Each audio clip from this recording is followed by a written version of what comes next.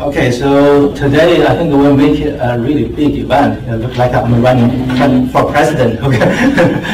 I just came to the classroom to talk to a few people and to share what I have gone through for the last 30 years. So this slide shows strength in numbers. So I began my practice in 1986, right after I went to medical school. In 30 years, I have gone through a lot. I have helped a lot of patients and probably have made a lot of mistakes. And some minor, some major. Sometimes people forgive me and then I don't have to pay any price. And some I had to pay higher price. But it's a good lesson. So we're trying to make a good practice in California or probably in the whole world.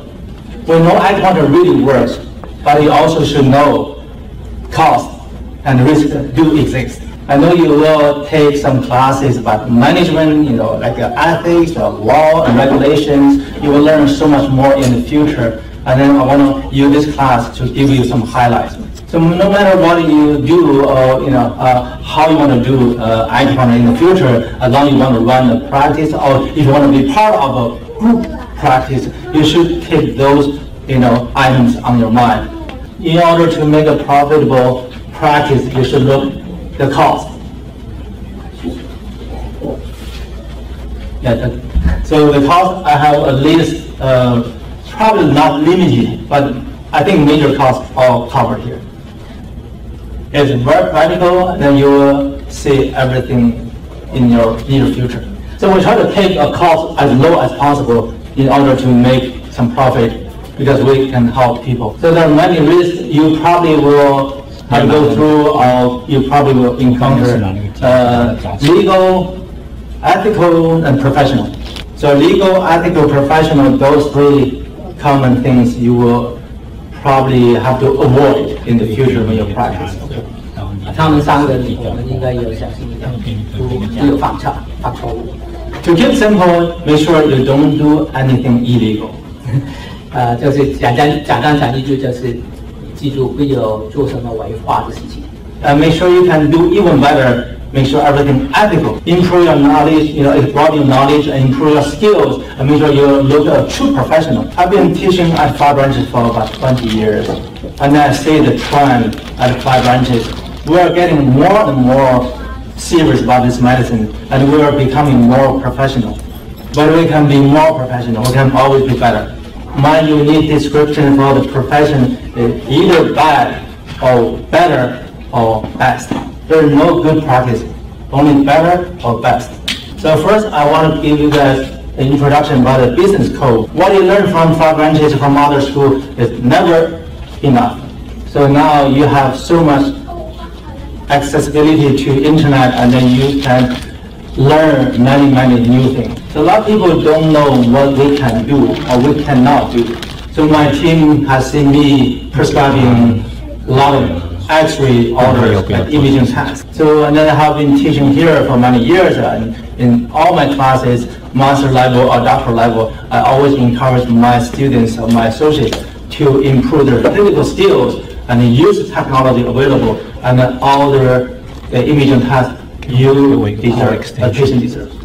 If you're in doctoral program, you're going to be a specialist in the future. If you don't know how to order or when you should order an X-ray or some other imaging test, I think it doesn't make it look good enough. But there's confusion in our profession that, you cannot order X-ray because you are not an MD. Because the radiology center told me you're not qualified. Okay, so in California, we're likely the primary care provider, right? So the first thing you don't do surgery or any procedure on another person that punctures the skin, harms the invade the body. So acupuncture is a surgical tool, is a surgical instrument approved by FDA. So this one doesn't really apply.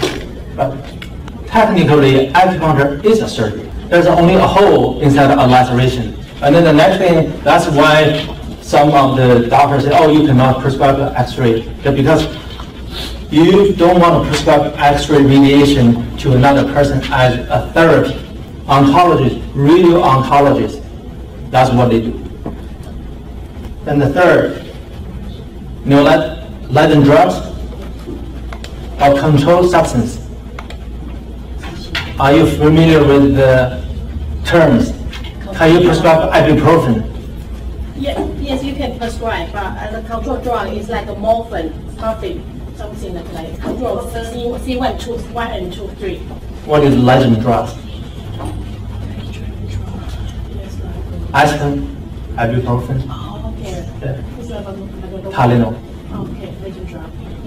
So we learn at the school about nutrition, pharmacology. We know the interaction between herbs and then medicine and some other drugs, but we don't prescribe them. So when you recommend some supplements, vitamins, it will be very easy for you to say, oh, just take some ibuprofen when your pain is really out of control. But be careful, don't let their physician hear.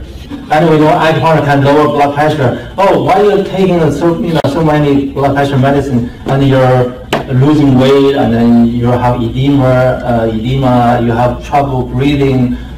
Just stop taking them. You got a question? Sorry, I question about the control substance, like the C1, 2, C3, the drug. Can we prescribe this medicine for the patient? No. We are not allowed. We don't have a DEA number. Okay. You don't have the prescription authority. Okay. And then later I'll give you a couple of case studies. You will see how they run into trouble. Okay. Okay. Thank you. Yeah, we got controlled substances, including marijuana. Or I'm giving some herb to my patient, and you will see how they run into trouble. Okay. And then I can recommend discontinuance of licensed drugs. So you don't tell your patient stop or start taking some drugs. Don't interfere with other physicians. You can always tell the patient, okay, I think there's some side effect, probably associated to your medication. Why don't you talk to your, prescribing doctor and see what they think?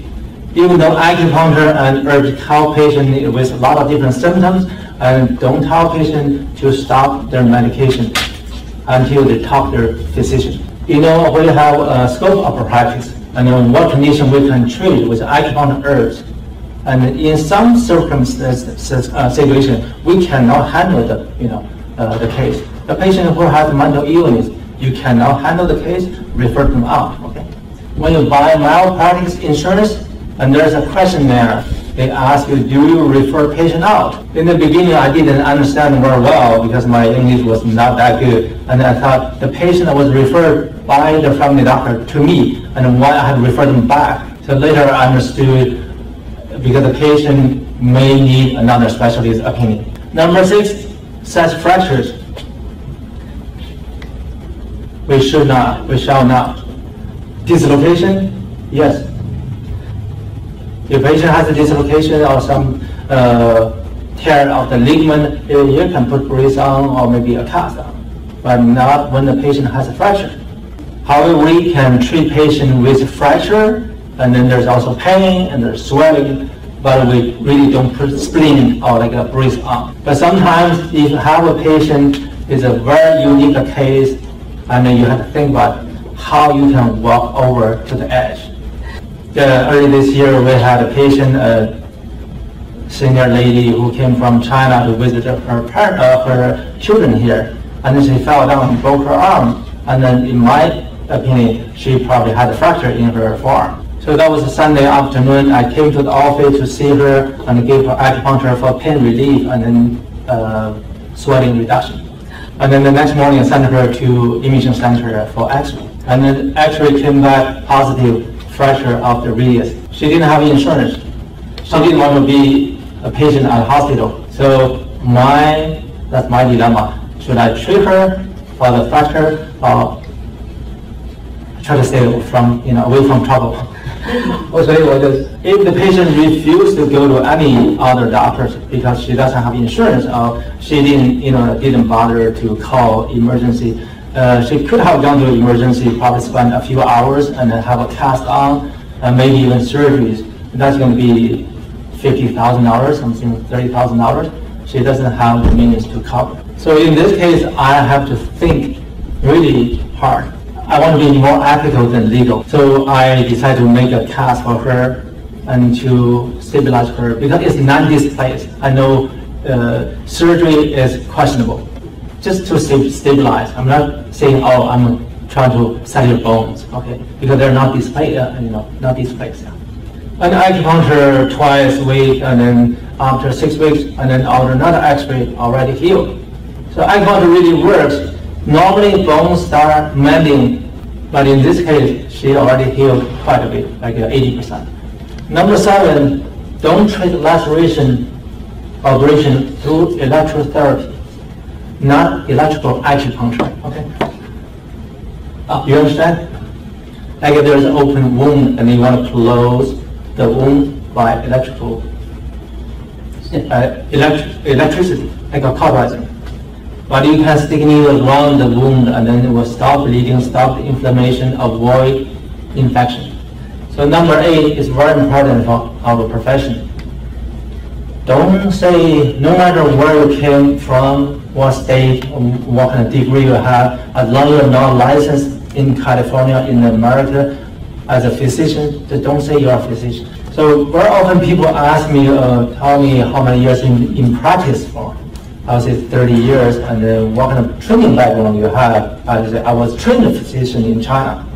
And we know most of the schools here, when they try to introduce a speaker from China or people graduate from China, and they say physician in China or MD China. Technically, it's not okay. Okay, so you don't do anything of those, and you're fine.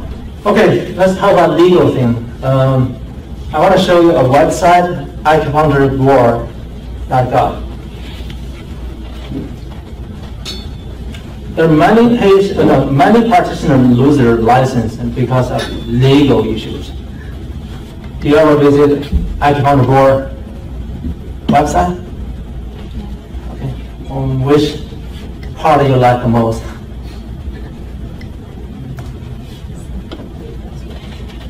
Full passing rate. You said full passing rate. Okay. Under consumer, say consumer, and there's one, the last one, you should read, yeah. And you look at so many people having some issues with the board because they had issue with their patients, with other boards as well. I went through from A to H, and I saw, A to J, okay. I saw from my interns. Yeah, so it's really shocking for me to see those names, and then I believe they were really good students in the past, and then when they became a licensed person, and they just did something you cannot even understand why. So when they have a license, they feel like this is a power, is a tool, is a channel. They can get closer to more female patients, more drug dealers. This is the worst thing you would like to do as a professional. I recommend you guys study this section. You learn from all the cases. This is how I taught other acupuncturists. It's very important. It's very interesting information. You will learn a lot. You really improve your knowledge, your understanding about the law, common sense. You will have more common sense. A lot of people really don't appreciate how hard they earn the license. They don't know how to keep that. Many people, they were sponsored by the family members. They borrow money from the government on student loan, and then in the end, they ruin their life. When you study the story, it's like a case, scenarios, very interesting. And I bet you will be more fascinated than most of the novels you read. So you do your own your homework, okay? I bet you want to read one after another. Okay. So the top one is setting or prescribing herbs, marijuana. Like there are a lot of people in Santa Cruz. Now we can legally grow some and buy some and we can enjoy. But as a licensed person, a former intern who taught me surfing in Santa Cruz. We were really good friends, and he often came back to my continuing education seminars. And then just one day when I look at his profile, I was shocked. And many people lost their license, or they are losing their license because of DUI, driving under influence. Some people drinking even during the lunchtime. So I saw a few cases, Texas and San Francisco, pretty much all over. Just some of them, made available public, some not. So there's one person in San Francisco and had a drink during the lunch hour and then forgot the patient in the room and then locked the patient in overnight sometimes. And some patient can smell the alcohol when they return from lunch. This is a very good place to be a doctor, to be an acupuncturist. Quite pure if you're doing the right thing. Just work hard, study hard, and then you build your practice, and you will be rewarded. Because of the killing, because you are under the radar, you are under surveillance. Be professional. If you want to be a professional, you have to continue to study to improve your skills, and then love what you do, and then do what you love. I hope the difference between acupuncture here and China, just because you really love the medicine, you want to do the public figure. I enjoy what I'm doing. Every morning, I want to come to my clinic always early than I should. I come to my clinic, I come to a show. So if you are late for your patient, you're not professional. If a patient has serious condition and you are even delaying, and you are not active. And for my practice, for my team, anybody is late and then has to show me a reason, a good reason. You probably can be late for a couple times a year, but if you show me a pattern, I know you really don't enjoy what you're doing. This is not what you should be. I'll show you a few cases you will see in our practice. 5 branches, my own clinic, or some other clinics. Okay. We sometimes probably busy, and now we are social media mania, right? So we are so attached to technology, LinkedIn, Facebook, and Tumblr, Twitter. So what's the point? So I did a lot in the past, but after all, I feel like I'm so distracted. Stay focused. Patient first. So like a patient who came in and the teacher has a few students, okay, let's treat this patient frozen shoulder, put cups on, and then went back to the like a lounge or maybe like an herb room. First they talk about herbs, and afterwards they talk about MBA, they talk about the presidential campaign, and then they drag really long, and then forgot the patient there. 20 minutes later they came back, oh, sorry.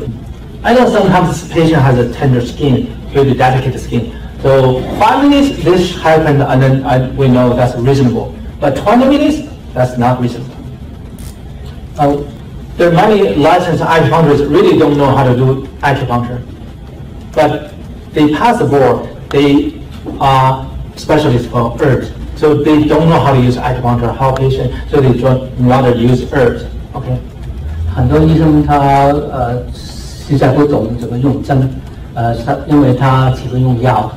So this is a patient who had a sprained ankle, high school basketball player, sprained the ankle, and then saw an acupuncturist who just gave some herbal paste without doing any physical exam, and then just put herbal paste on.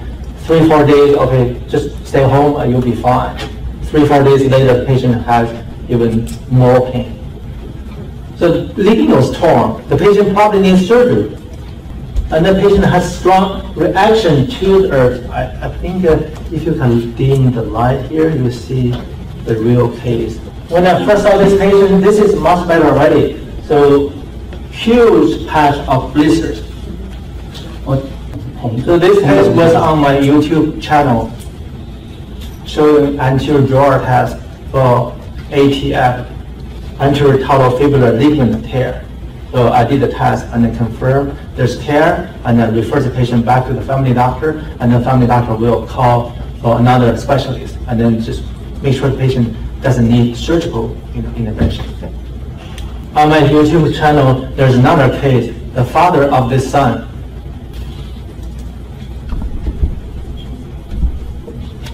You can search. 你可以直接找到。 And because I did my physical exam and the confirmed patient has care and I made a appropriate referral, and then the mother and the father were kind of impressed. Okay, you're different from other doctors.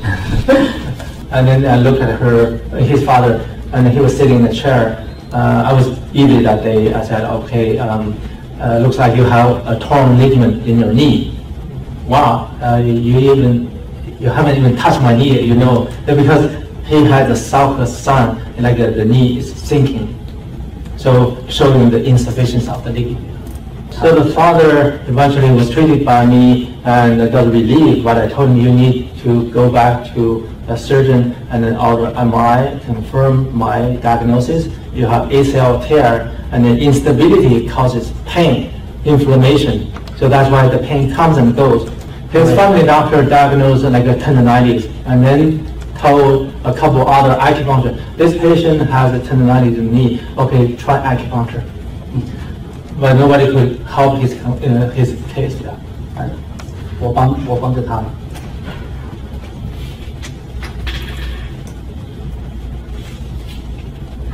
This is ulcer from ice burn. So cold pack also can burn the skin for too long. Okay. Not only hot. This patient was seeing PT and who used the ice pack for too long and burn the skin. Okay, acupuncture help heal really fast. So patient have back pain, shoulder pain, they'll be using the ice, and then it's gonna only gets worse. Okay, you can help patient with the pain, and then in this case, the acupuncture needles also help the ulcer heal faster. The patient sometimes came in, young deficiency, very cold, like the patient has a hypothyroidism, and then you want to, patient want to relax and want to, feel comfortable on the table, so you put a heating lamp. Are you warm enough? Oh, I don't feel the heat. I don't feel the heat, and then you get closer and closer. Be careful when patient has diabetes or patient has stroke.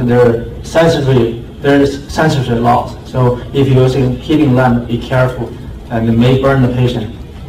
We had a case, an older patient had the arm barbecued by a heating lamp. Don't let this happen to you. 不希望在你身上发生。 And patient sometimes is very sensitive, the skin is very sensitive. And then a lot of doctors say, okay, I do acupuncture and I give you some herbal plaster. So be careful, ask patient if their skin is sensitive. Okay, the next couple of cases will be very personal. Okay. If you look at this picture, you see the patient has a really swollen finger, right? A lady patient came in, to my sports medicine internship and saw one of my intern, and at 500 Santa Cruz campus. 这是在Santa Cruz 的地方。 After 2 sessions, the patient fell down and sprained the finger 2 weeks ago, and then now feeling better. However, the range of motion doesn't improve very much. My opinion is if the pain is reduced, range of motion should continue to improve as well. So I decided to go into the room with my intern and examine the patient's finger, and I feel like the patient has a ankylosis, like there's frozen finger. I decided to tell the patient you need to take an X-ray to confirm there's no bone damage or dislocation something. Okay, to be professional, I would tell the patient, okay, you need to take X-ray, and my patient said, I'm doing much better, so I don't have to because I don't have insurance. I said, this is going to help us make decisions because you're not making progress as we would like to see. So I told the patient, I know you like us. If you want to continue to see us, and then you follow my order. If you don't, and then I'm going to refer you out. So eventually she went for X-ray and came back. It was too late to set, to reduce the joint. So she ended up with a surgery. And then a month later, she sent me a letter, order my documentation, my chart. Because she found out at the parking lot of a shopping mall. Now she had a lawyer, and then she wanted me to support the case. So we're not sure what's going on. You rather order than not. Because I've been doing this for 30 years, somehow I became more arrogant, too confident. Here I also want to make a point. When we study acupuncture, we have so many things like you want to be really cautious about. Like a pregnancy. Do you treat pregnancy? Do you treat patient who has pain when they're pregnant?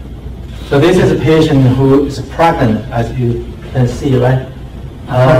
She has severe back pain and she wants help. She called 2 other acupuncturists, and finally the second one told her, we don't want to help you because it's too scary. Okay, we cannot help you. It's not we don't help. We want to help you, but we cannot because it's too dangerous. So the second one was my former intern, and she was a lawyer before she became acupuncturist. 他告诉他的一个医生 How many months pregnancy for this woman? 8. 8 months. Yeah. Okay. Yeah. If I just do a few distal points and the patient, it doesn't feel really enough relief, and then asking me if you do anything, like cupping needles locally here. So this is dilemma again. So I told my patient, don't be too greedy. But after some distal point, you feel like there's local inflammation or muscle really tight. You can do some soft tissue work, and then still not enough. You feel like I should needle in the lower back. So in my opinion, this is her 3rd pregnancy already, and then she's already reached 8 months or 7, 8 months. I can feel the more trust between me and my patient. So the distance between you and your patient is you measure between the hearts. Your patient asked me to help with her back pain, and then I tell her, no, it's too dangerous. I'm going to lose my license. It makes me feel uncomfortable, like it doesn't sound very ethical. So eventually I treat her just like without even thinking she's pregnant. I didn't use a lot of stimulation. I didn't, do really, more than normal yet. So I want to really, and the cupping really helped her through her, very difficult pregnancy. Yeah. 拔罐跟那个针对他很有帮助。 So I want to use the K to help you guys rethink about what we learned from school, from the old literature. 补合谷泻三阴交. And then this raises another question. The guns and needles. So the needles and guns are all different now. So those points, I think we know a few points in lower abdomen, and if you needle will cause infertility, right? That's what we learned, that was written in the book. And how big the needle we had before. It's time to rewrite the textbook. It's not scientifically supported. Okay, there's no proof.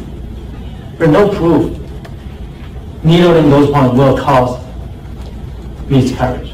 There are some patients who are diabetic, they are using insulin shot, and they're needling their own body every day. Why doesn't cause miscarriage? And if this happen, and then what did the doctor say? Because you just, the baby, the fetus was not a good one, not strong enough.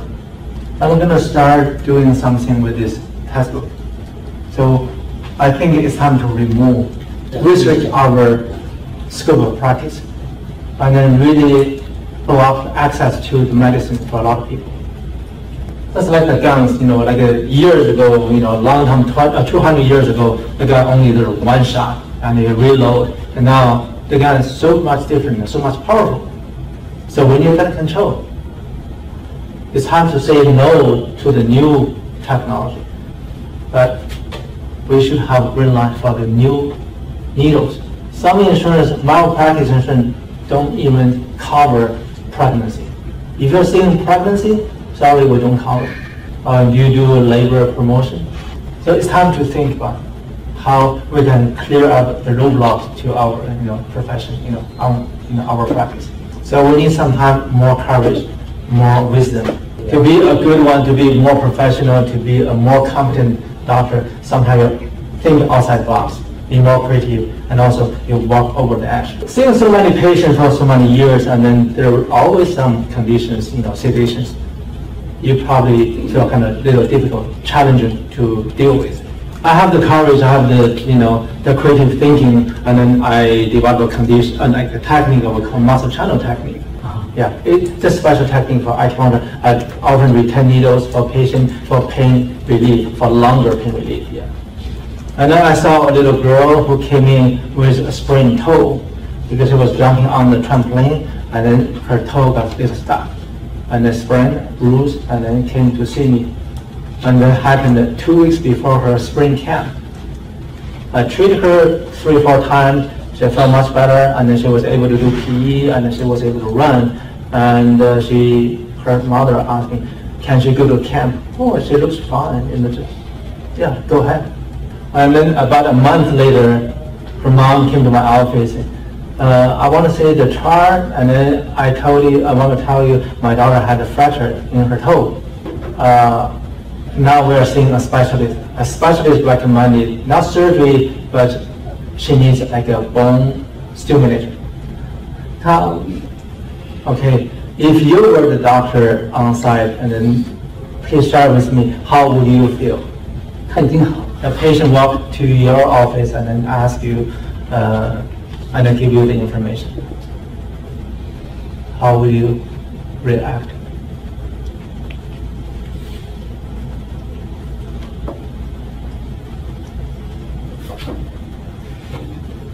What kind of reaction you may have? I'm probably ashamed. Yeah, I felt very, very, embarrassed. Okay, I just asked the mom, okay, what I can do for you. 所以我问他妈妈，我可以帮你做什么？ We know you're a good doctor, and but this really causes inconvenience to our life. And we have high deductible. They pay cash to see me, and then we have high deductible insurance. And then now we are seeing a specialist, and we also need this bone stimulator, and the insurance will now cover until after the first $5,000. So I didn't know how much the bone stimulator would cost, but I know it's going to be a lot of money involved. But at that moment, it was not important anymore. And then I just feel like embarrassed, and then I should have done better. And not for me, it's for the profession. I was overconfident. See, MCT, that's really a miracle. The patient feels better, and they can go back to activity. So looking back, it may not be my fault. The patient may not have the fracture at the time, and the patient, just happened, probably something happened on the, their trip, But no matter what, I should have our X-ray to make sure there was no fracture before she left. I look at her chart again, and I realized she was asthmatic patient that's been on steroids for many years. And that was another factor, I should have considered. What was more embarrassing, when I gave my note to them, it was a fourth toe, second last, number 4, fourth toe. And then my intern wrote down first toe. We don't call first toe, we call big toe or great toe. But when I told my intern what happened, and then he didn't hear clearly, first toe, bad English. So I was very embarrassed. I sent a letter to my patient, and then I was ready to take care of anything that may happen. Yeah. 我觉得很不好意思，所以我寄他一封信，告诉他如果我做什么，我帮他做，我都会做。At the time, I was going through a very personal, difficult time. So when you're in stress, and then your judgment will be affected. I found my excuse, my reason. We are human beings. But I still want to express my embarrassment, my bad feeling. And what I did the right thing I did, I was very responsive, I was very responsible. So eventually the patient, the family, very forgiving, and then they didn't report, they didn't make a big thing, Zhongyi is bad, TSM doctor not good, and mess up my daughter's case. Yeah. So I need to order 2, views for the X-ray. So this is the check, the check, reimbursement check I gave to the patient. It was only 2,600. It was such a relief for me to know the number. No malpractice involved, involved. 没有什么 malpractice. The patient very reasonable, very forgiving. So you saw that one picture worth 1,000 words. And this now, the equation is one picture worth $1,000.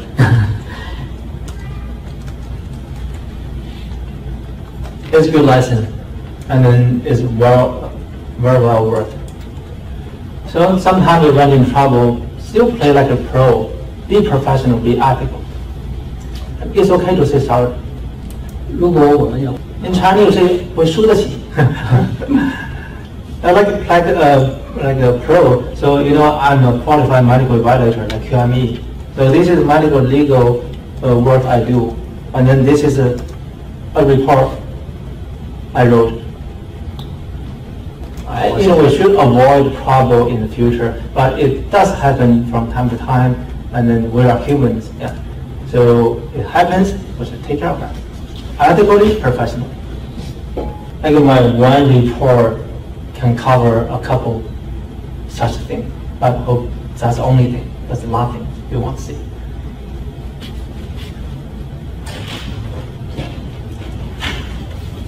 In our medical profession, it's very hard for a doctor to say sorry.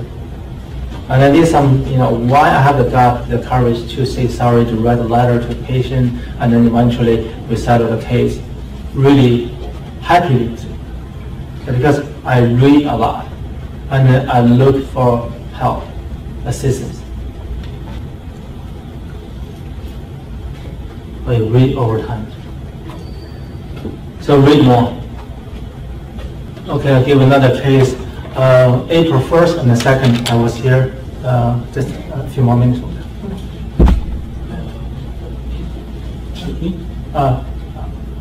Any extra minute? It's okay, right? Okay. Yeah.